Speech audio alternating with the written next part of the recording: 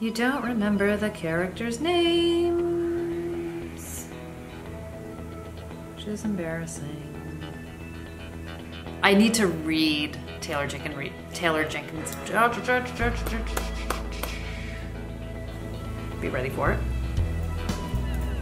And this is actually supposed to be a review of Rosemary's Baby, so no. Hi everyone, it's Audrey and welcome back to Chapter and Converse. Today's video is going to be my June reading rewind, which is basically my June wrap up for anyone who's new here. And if you are new here, welcome. And basically we're just going to talk about all the books that I read this month. So I wound up doing a bunch of audiobooks. I went to California for just over a week and wound up not reading hardly anything that I planned. I have 3 books as of the end of June that are in progress, which is so not the way that I operate. Things just got weird this month, and like this is 100% why I never make a TBR, because my attention goes all over the place, sort of life goes all over the place. I had been on this ridiculous reading list. I'm sure I'm not the only one who does this, where you know, put yourself on the reading list at the library for like an audiobook or a physical book, and like sure enough, like 2 days into vacation, the Stephen King book on writing, which is a book of his that I've read before, and it's a writing book for writers, basically. The audiobook was like, hey, it's yours, and you only had it for 7 days, and I didn't get to finish it, so like that's super annoying, and now it's like another 14 weeks to get the audiobook again, so I only got halfway through that. It was kind of a hot mess express when it came to reading what I thought I was going to read and getting stuff done. But the upside is I read some good books. I had a fabulous vacation. I am obsessed now with California. We were in like Sausalito and San Francisco, Sonoma, kind of like that entire area. I am rethinking my entire decision in life to be on the East Coast. So we'll see what happens. But you're not here for that. You're here for book reviews. So let's dive into it. The first book I read this month was part of my Project Reread, and it was Animal Husbandry by Laura Zigman. And this is the movie cover, if you can't tell. So this book came out in 1998, and I don't know how many years later they made a movie called Someone Like You with Ashley Judd, obviously.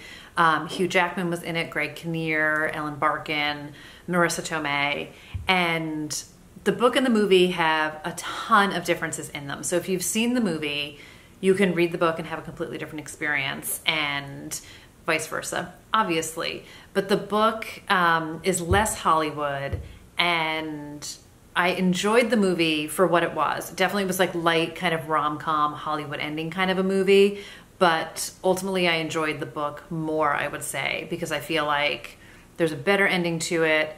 There's more Jane to it, and Jane's the main character. So anyway, I very much enjoyed kind of the going back in time element of this, in the sense that it's 1998 and like there's no cell phones, and kind of like any kind of like internet search is not as easy as it is today, and sort of just being back in kind of like a whole different world and life I loved.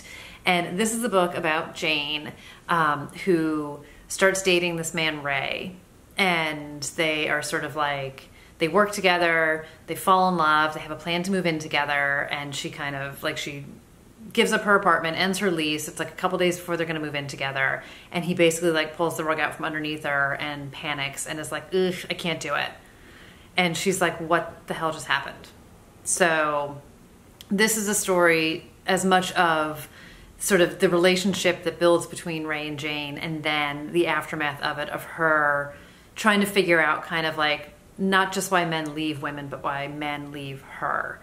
And she winds up having to move in with another guy that they work with, who has a room in his apartment, and Hugh Jackman plays the character in the movie to sort of give you a sense of what the guy is supposed to look like. And he's sort of like this modern day Marlboro Man, womanizer. He smokes, he drinks, and like what's also like great about this, it's 1998, like everybody's smoking like at work. Like everyone's smoking in their offices. It's like totally transported to a different like alternate universe. And by living with him, she starts to sort of like dissect men as a species. And she, you know, was looking for love with Ray, but is not someone who like ultimately is only going to be happy if she's with a man. So doesn't sort of need the man to be happy, but it's sort of a very interesting journey with her. There's definitely some dated language in this, but as a whole, I enjoyed it. I don't know, like I definitely have like affectionate love for it. I don't know if I would feel the same way if I was reading this for the first time, which I also talked about some of the other rereads I did. And I think that's just a function of sort of where I am in my life now versus where I was when I read this, and, you know, the benefits of age and experience. But I did enjoy it. I'm glad I reread it. So yes, happy to have started the month with an old favorite. The next book I listened to is Rosemary's Baby by Ira Levin, and I actually did an entire separate video on this, all kind of alongside Lock Every Door, which is Riley Sager's new thriller, because not only did Riley Sager dedicate the book to Ira Levin, but it has been likened to it, I think, for sort of the gothic, sort of atmospheric, mysterious apartment building where sinister things are afoot, for lack of a better way of describing it. And I had never read Rosemary's Baby. I had never seen the movie. I knew like some loose elements of it, but I was kind of curious what the connection might be and sort of what the comparison was and kind of, you know, like what the hype's all about. I just had a curiosity about it, and Hoopla had it, so I got it. And if you haven't watched my video about the two, you can do that. I'll link it for you. But long story short, loved Lock Every Door, didn't love Rosemary's Baby. And I know this book is from 50 years ago, and I totally get that it was probably very revolutionary for its time and very shocking for its time. And I had a lot of issues with Rosemary herself and the female characters and things that happened in it. And I'm sure you were supposed to have issue with it, but I just had a hard time with the book. It wasn't overly thrilling to me. Like, I know it's an iconic book. It just wasn't a book for me, which is fine. But I'm glad I listened to it. I'm glad it's like in my read list. I'm glad I understand kind of where the connections are, and I can see where the connections are.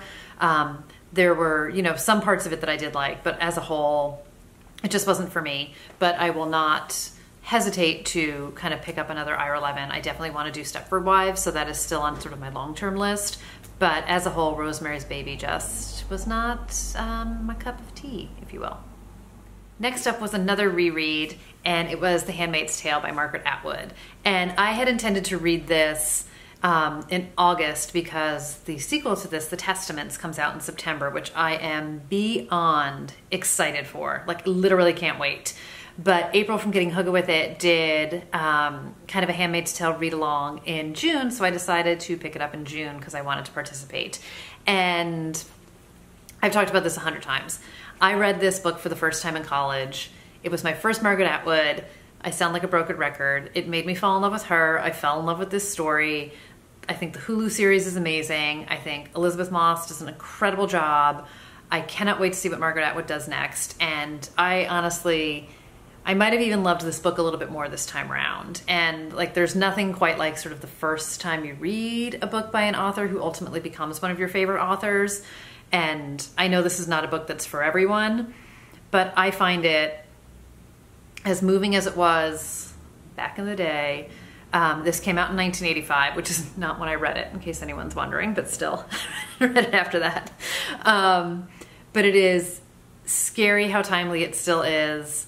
Her writing continues to be amazing. I definitely picked up more this time around. I think I have a much different appreciation for it. And I think there were things that resonated kind of like similar to like rereading Animal Husbandry, which like different parts of that book resonated with me this time versus the last time. It was the same here. And I think there were some of the same parts still hit very close to home. I think there's other parts that I appreciated more. I think anytime you reread or rewatch or, you know, sort of re-listen to a piece of music, whatever it is, the more you get from it and the more you see. Obviously, the Hulu movie or kind of mini series has amplified that as well. And the first season of the Hulu series is very true to the book.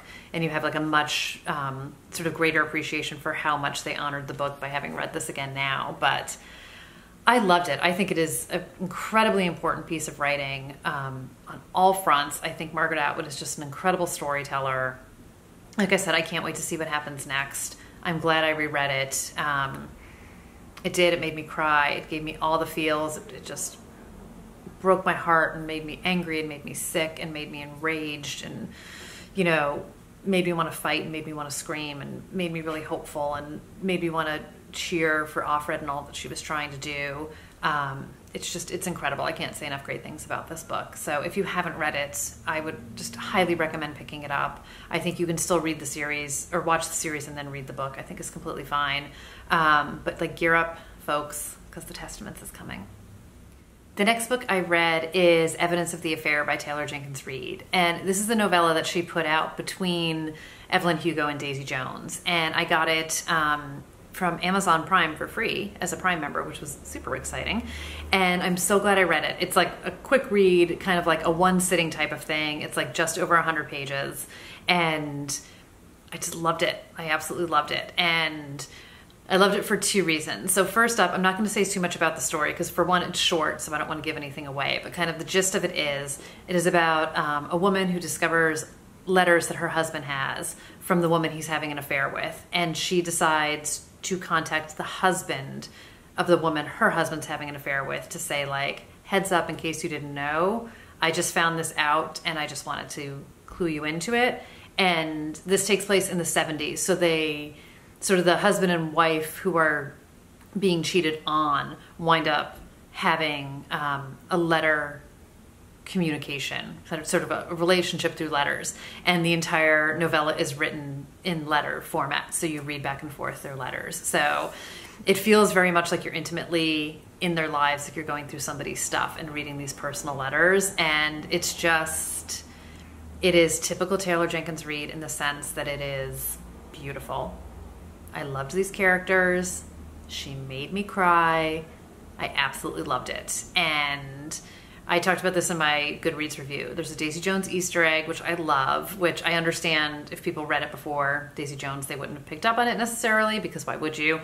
What I love about the Evidence of the Affair is, like, you, having read her earlier books and knowing that Daisy Jones is told in interview format, you really start to see the evolution of Taylor Jenkins Reid's writing and the evolution of her trying new things and trying new styles, whether it is flashback or like Evelyn Hugo being done, sort of starting in that interview style and the flashback and the history, and this being done in letters and Daisy Jones being done in transcript format. So I love watching her evolve as a writer, on top of the fact that she's just an incredible storyteller.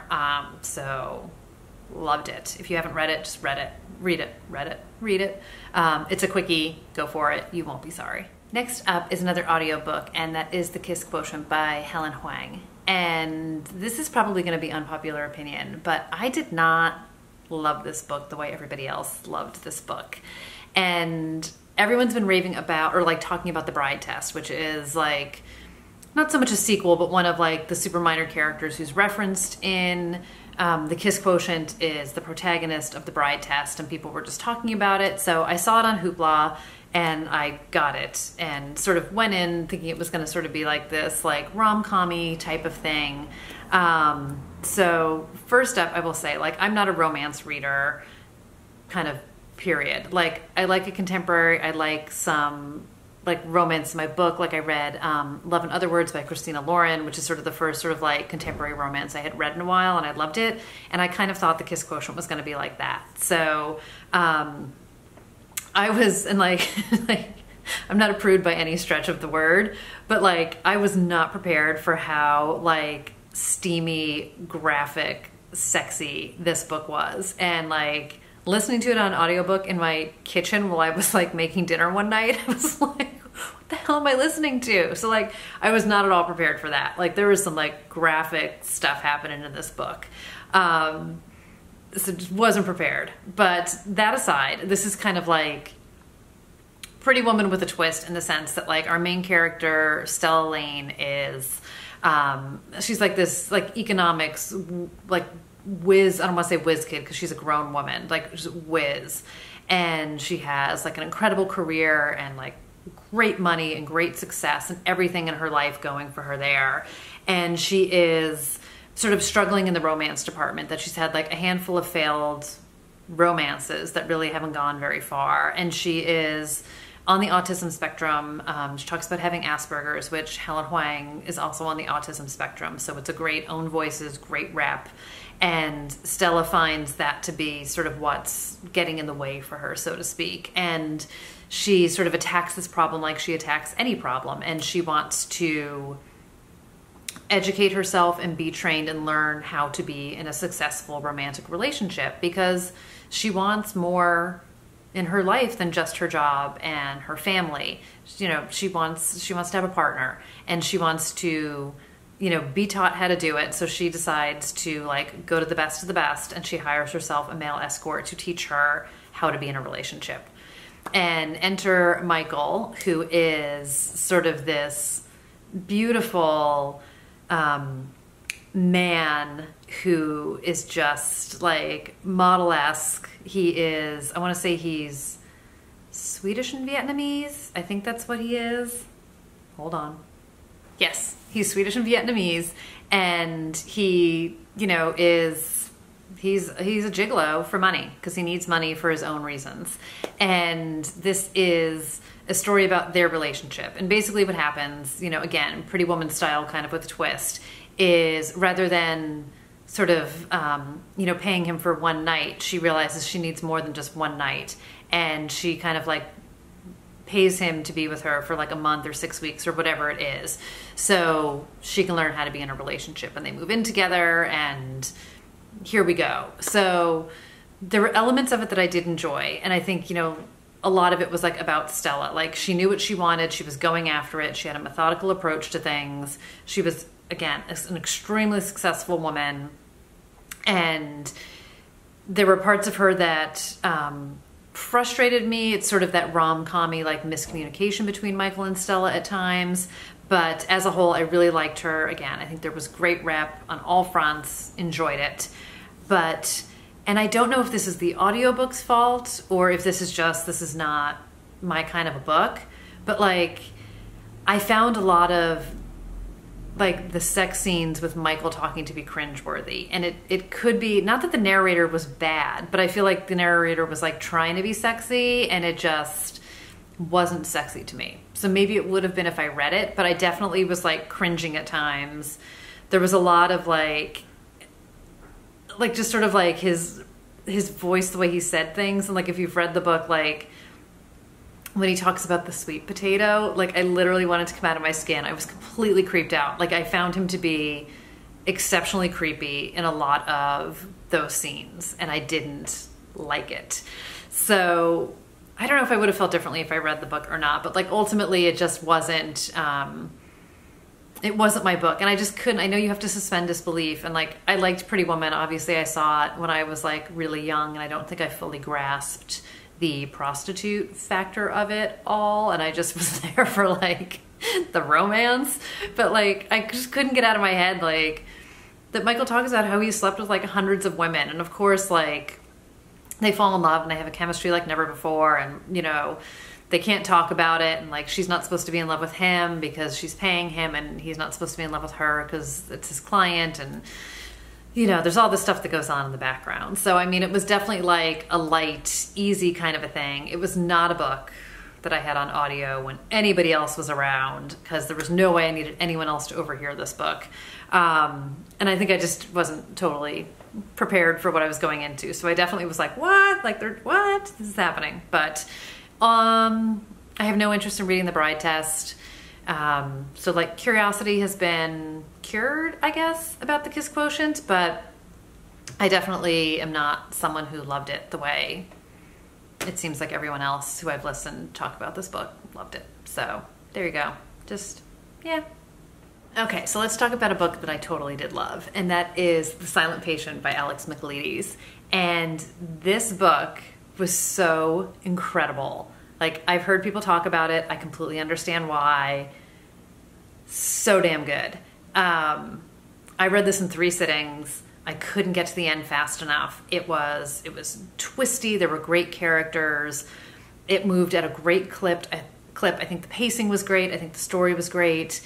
I thought I knew what was happening. He would like flip the switch on me. He had me going. He would like kick me down another street. Like, it was just so good. Like, I was just all over the place in all the best ways. He totally got me. I'm such a huge fan. I'm so impressed. This is his debut. He has, he's written at least one, if not two movies. So he does have a screenwriting background, but this was just such an incredible book. Sort of just a snippet of what it's about. This is about this artist named Alicia who, this is like page 1, she shoots her husband in the face like 5 times and no explanation, no anything, and hasn't spoken since. It's like 5 years later. She hasn't talked. She went on trial, all of it, hasn't spoken a single word. So she is in this psychiatric institution along with a whole bunch of other people who have done really horrible things, who have been deemed sort of, insane, basically.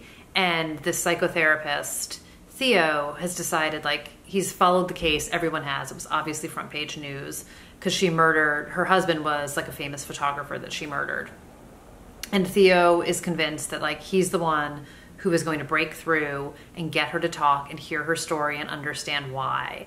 And kind of the tagline is like, you can get to the truth, but when it's time to hear the truth, do you even want to know it, type of a thing. So, like, is Theo going to kind of regret trying to find out what the truth of her story actually is?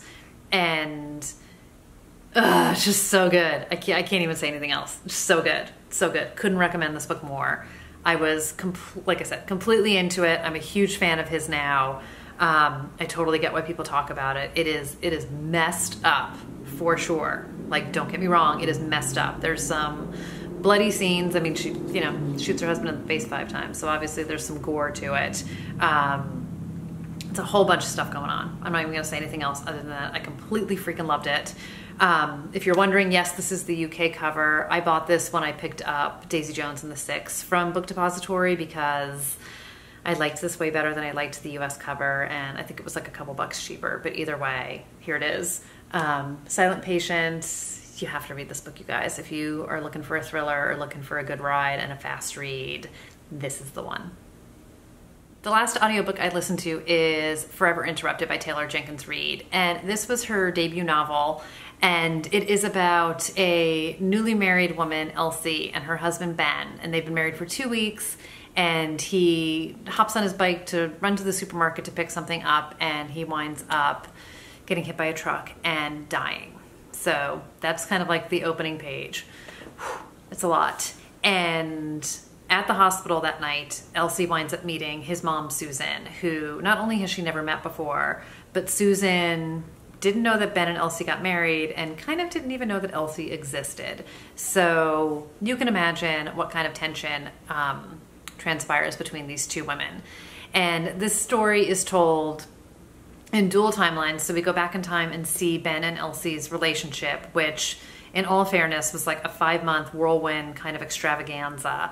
But we totally understand their entire relationship. And then in present day, we see Susan and Elsie trying to figure out how to have a relationship, doing everything from having to plan Ben's funeral to, coping with not just his death, but also why Ben kept Elsie a secret and all of these pieces. So Susan is not like, I don't know if she's recently widowed, but she's widowed, and Ben was very protective of her, and Elsie has a really fractured relationship with her parents.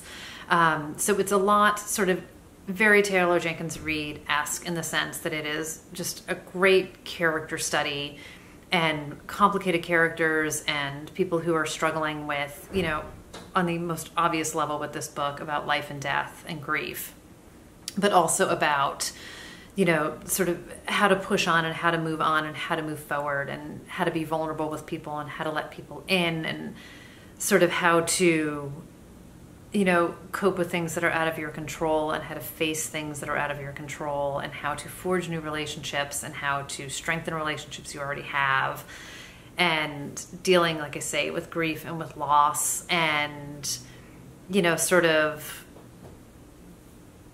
seeing things in a new light, and Susan thinking she had one relationship with her son and realizing maybe there was something different there, and them getting to know each other, being connected through Ben as his wife and as his mother and how they knew him. And it's It's a lot, and it's a lot in a good way. It's a very well done book.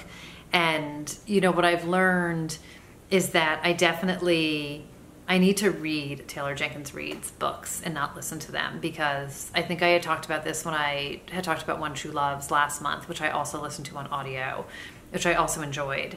But I personally have a completely different experience when I'm listening to a book versus when I'm reading it. And I'm very conscious of the fact that there is a disconnect and a bit of a distance for me between the story when I'm listening to it versus when I'm reading it and how I experience it. And I don't want to be disconnected to her stories. And I think I really need to save the audiobooks for nonfiction for sure.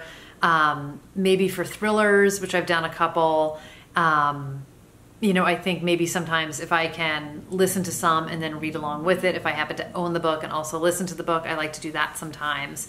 But I feel like I am missing out by not physically reading these books, and it's just in how I process the books.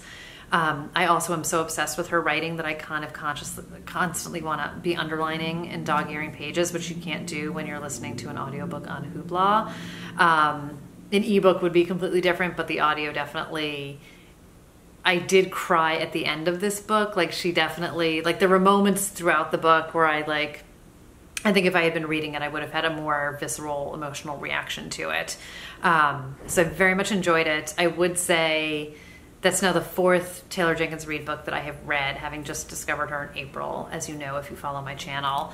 I would say it's my least favorite of the 4, but by no means a bad book. And again, I'm not one to like give star ratings here, but I want to say I gave it like a 3.5 stars on my Goodreads because I liked it. I didn't love it. I do think I'm at a slight disadvantage having started with Evelyn Hugo in the sense that it blew me to pieces, that I think anything is going to be hard to meet or top that book. But at the same time, had I not read that one first, I don't know if I would be so obsessed with her. So take that for what it is, but all in, very much enjoyed the book. So I quasi-participated in Buzzwordathon this month. I was having a hard time focusing, but I wound up reading 2 books.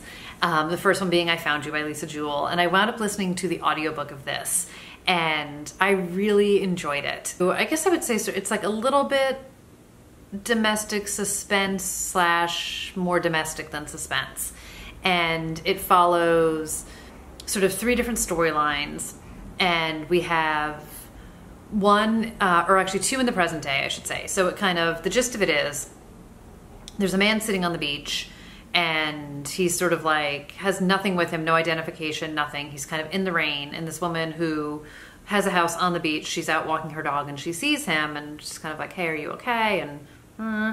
And sort of against her better judgment, but she can't quite help herself, she invites him in to see if he's okay and to help him. And he doesn't know who he is or how he got there or anything about himself. And sort of at the same time, many cities away, we have a newlywed, a wife, who I think she's been married like 2 weeks or something like that, and her husband didn't return home from work.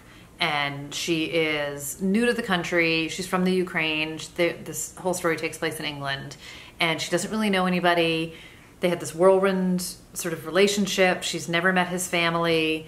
She doesn't really know anyone or any of his friends or anything. And she goes to the police and comes to find out, you know, from the police that her husband is not who he said he was. And in fact, the man she married doesn't exist.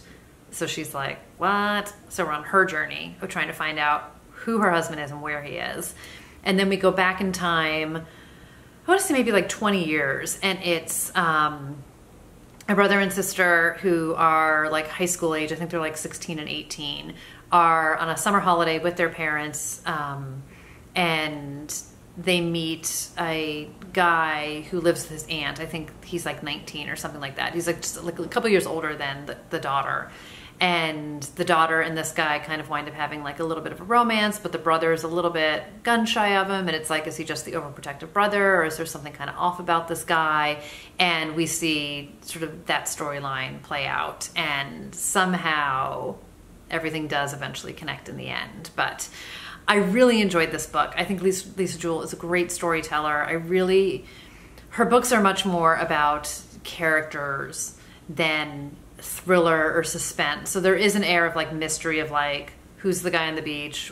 Who is that woman's husband and where did he go? And kind of like what's gonna sort of reveal with this family while they're on summer holiday. But it's not like, you know, here's a dead body and it's a police procedural, or, you know, someone's gone missing and we're amateur detectiving trying to figure out what it is. So it's really a very interesting story about the relationships, and it is about family relationships and like parent and child relationships, brother, sister, husband and wife, friends, friendships, and sort of, I'm like so all over the place trying to describe this and doing a really bad job of it.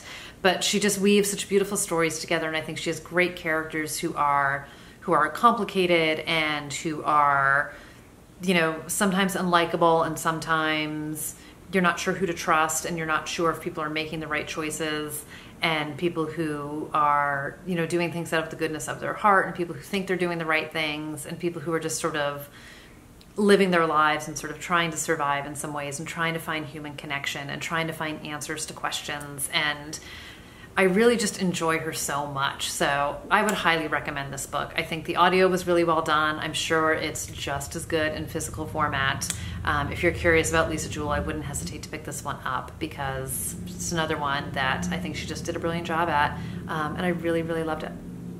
And the last book I read, which I started during Buzzwordathon, but in all honesty, I finished it when I got back from vacation at the end of the month, because I wasn't going to carry a hardcover across the country with me. And it was Us Against You by Fredrik Backman, which is the sequel to Beartown. And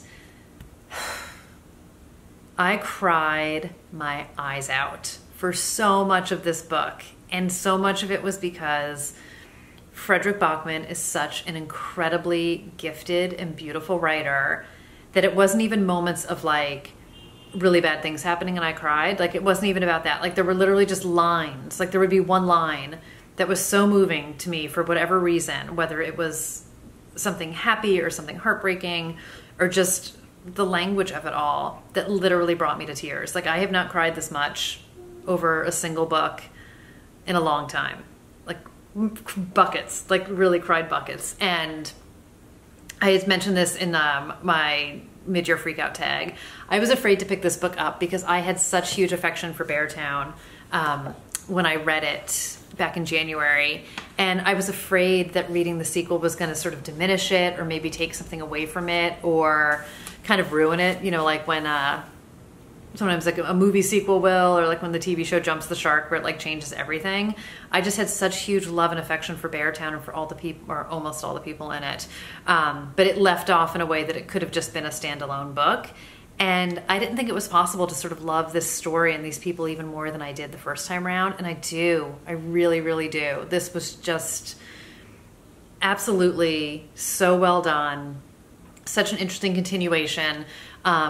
You have to read Beartown to understand this book, but for anyone who like read Beartown and was like, oh, like there was so much hockey in it, like I couldn't stand it, or that didn't work for me, there's next to no hockey in this. So there's like a game that we see, but it's not, it's much more about the characters and where they're at. And I want to say this is like 3 months after Beartown ends. So summer has come and gone. It's kind of like the end of summer going back to school.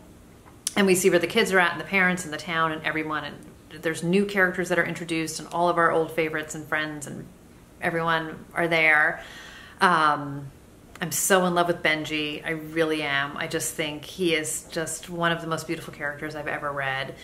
And I just loved it. I absolutely loved it. And I was like cheering at the end, and now I want more. And I don't know, I remember hearing like that it might be a trilogy.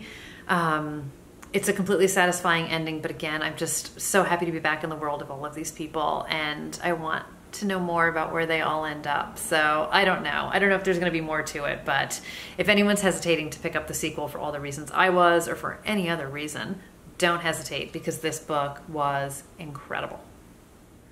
So that was my month of June. All in, it was 9 books, which is like not bad by any stretch of the imagination, but I definitely, sort of typical me, and again, this is why I don't make TBRs. I didn't read half of what I planned to read starting in the second half of the month, but I also wound up reading some really good books. So No shame in my game. This is where my month landed me. Let me know what you guys read this month. I hope you guys have a great rest of the day or night or whatever it is at the time that you are watching this. And I will see you in the next one, probably a few days from now. So thank you guys for watching, and I will see you soon. Bye, everybody.